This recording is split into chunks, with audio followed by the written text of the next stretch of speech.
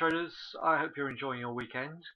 And we had an interesting week last week with the Fed day being quite dovish. In other words, still postponing at the moment the prospect of interest rate rises. And then, of course, we had the Scottish referendum vote, which went no. And so we came out of the week with some good weekly charts.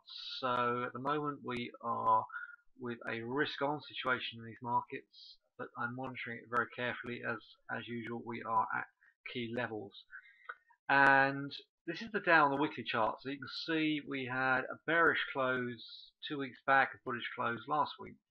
So I'm looking for a pullback to this 150, 17,150. This was a key area of resistance on the previous 2 weeks, and now we've closed above it.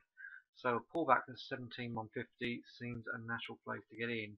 Might even come down to 17,000, but I'm looking for that to go to the top of that channel. I'm looking for that to test 17.5. That seems the logical place to take it as we're getting to next week. Crucial data for the week coming up is as follows. We've got Mr. Draghi, President of the ECB, speaking on Monday, and then we have main thing is durable goods for the US on Thursday with weekly jobs, and then US GDP on Friday. We're looking for a very good figure for GDP on Friday. So hopefully what I would want is some weakness into the early part of the week, which we can buy into and then finish on a good note as we get into GDP on Friday. Okay, so that's my plan for the week. Last week's plan didn't work out too well because we gapped down on the Sunday Open and got heavily bought on the Monday. So what I was actually planning on this time last week went wrong, but you can still be wrong and make money out of this market, because if you look at that Monday close, as we talked about that, after we got that behind us, then we can switch on to what the markets are doing and then get in on the trend. And that's crucial to trading. If your analysis for whatever reason is wrong or slightly off track, you can still make money as long as you're prepared to change your views in line with the price action in the market. Okay, so we've got a good close on the Dow. The Russell, the smaller caps in the US, were weaker last week. That's 3 weeks lower closes, but there's on the 50% fibs. So let's see if that can do okay. And the Nikkei, very positive week, aggressive easing from the Bank of Japan. So Nikkei is responding to that. And the DAX, which I trade, the DAX is very nice and liquid. I prefer the DAX to the FTSE. There's much more liquidity and better chance for decent moves. 80 is a crucial line in the sand, which I think we can breach. If we come back to the daily on some of these charts, I would want to see a pullback to this area here. I want to see a pullback down to Wednesday's high. This bar here is Wednesday's high, and then see if we can start to wind our way up to this 10,000.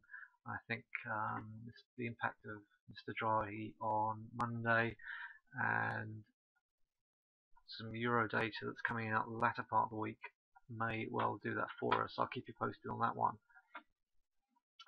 Over to forex.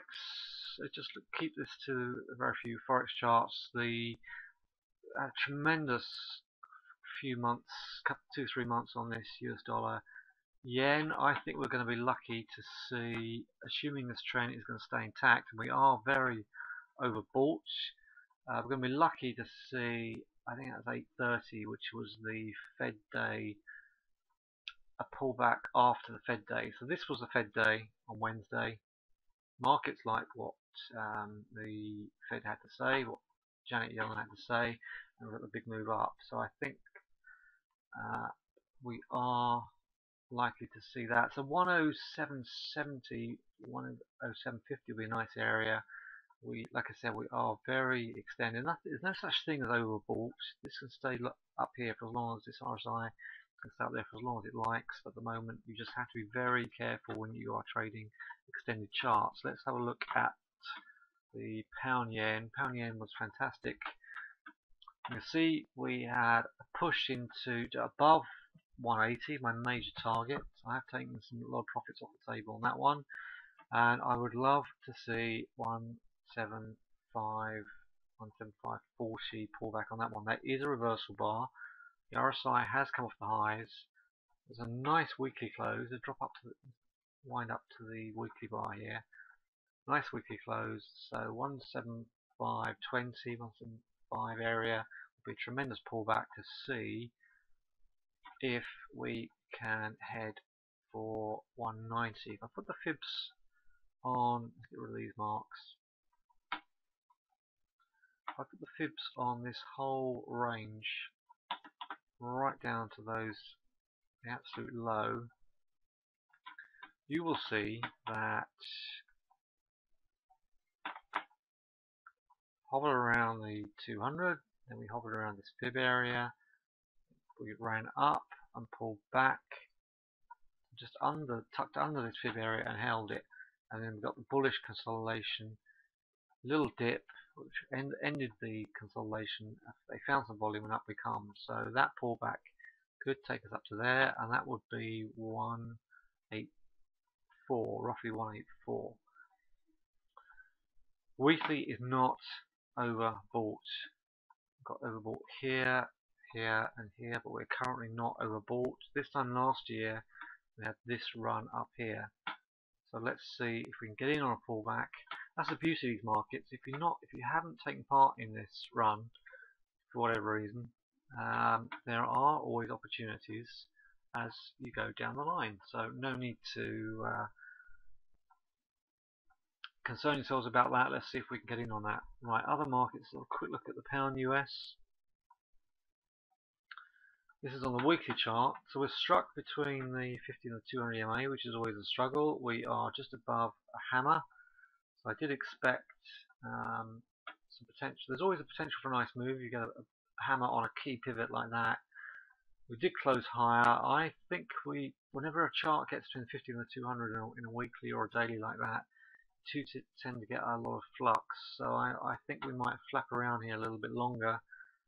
But with the Fed being dovish, I do think we can at least retest 165, and we are just under 163. So back to the daily. I will personally just stick to the pound yen, but you can see on Friday we didn't engulf Thursday's vote bar, so if we can come back in and test 162 and hold, then we can get back up there. But all the time you're on the 50 and the 200 with a cross, this could just slam down, so be wary of that. And the euro is obviously much more bearish. That looks as if a pullback to 128.80 could deliver a move down to 127.50. So I am going to sit on my hands on Monday. I'm not entering the market on Monday. I will take a look at the markets on the latter half of the US session, but I will not be trading the the Euro session. I'll just wait for these markets to come to me and set up. Lovely move up here in the pound Aussie dollar, fantastic move. So pullback to 179.50 will be terrific, and we have got a reversal bar and a major area of resistance. It could just sit there, may not even pull back, could just sit there, wait for the moving averages to cross and creep up, and do a little dip to sort of 181 and then push up. But that is a reversal bar. All the time there's a reversal bar, the high RSI, this could just roll over. So I'll be sitting on my hands, waiting for the market to come to me, and then see if the 180, 181 will hold. And that is it. I'm going to get in. Let's have a look at oil. We'll look at some commodities. We'll look at oil and gold. Gold